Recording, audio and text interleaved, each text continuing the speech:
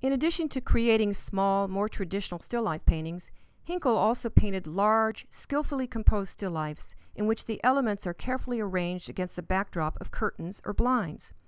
3 such works are shown here, and a 4th, the Punch Bowl, can be seen in the Modern Spirit and the Group of 8 exhibition.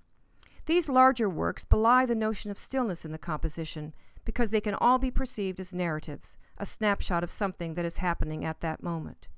The breakfast table shows a table laid for breakfast with a dish of assorted fruit, including persimmons, apples, melons, and grapes. At one place setting rests an apple and a partially unfolded napkin. The setting for outdoor still life is the porch of Hinkle's Laguna Beach home. On a table is a plate on which rests an apple that has been peeled and cut into quarters. The paring knife and a floral napkin lay nearby.